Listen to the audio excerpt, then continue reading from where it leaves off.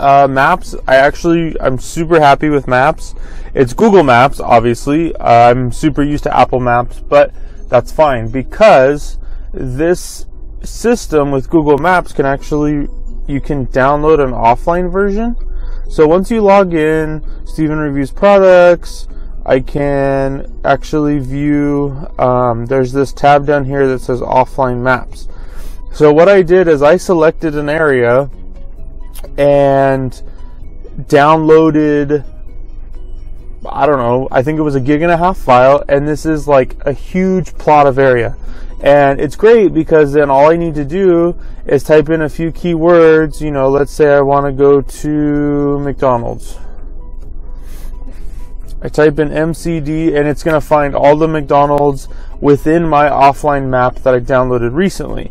Boom, boom, boom. Here's a couple different ones. All you got to do is pick it,